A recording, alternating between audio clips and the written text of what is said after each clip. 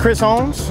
I've been flying for the past 20 years. I've been flying this Marchetti S.211 with Victory Aviation based out of Denton, Texas for the past 3 years.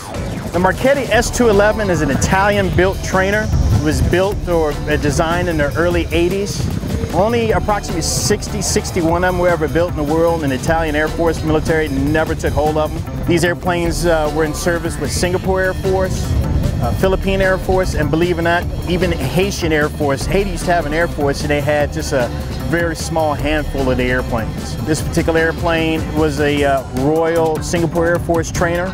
We have 2 others back in Texas that were with the Royal Singapore Air Force. It is a 6G airplane. It's not fast. It doesn't have an afterburner or anything like that, but we can get up there on the speed. It has a top speed of 400 knots. That's roughly 425, 430 miles per hour. And it can climb up to an altitude of about 30,000 feet. It was never a Navy airplane.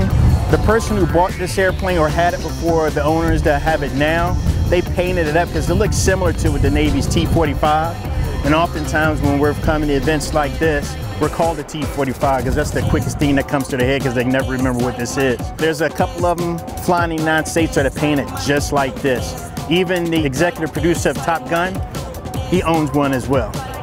On this airplane, I probably have a good 120, 130 hours out of a total of 10,000 plus. My background, I am an airline pilot at a DFW or Dallas-based airline company.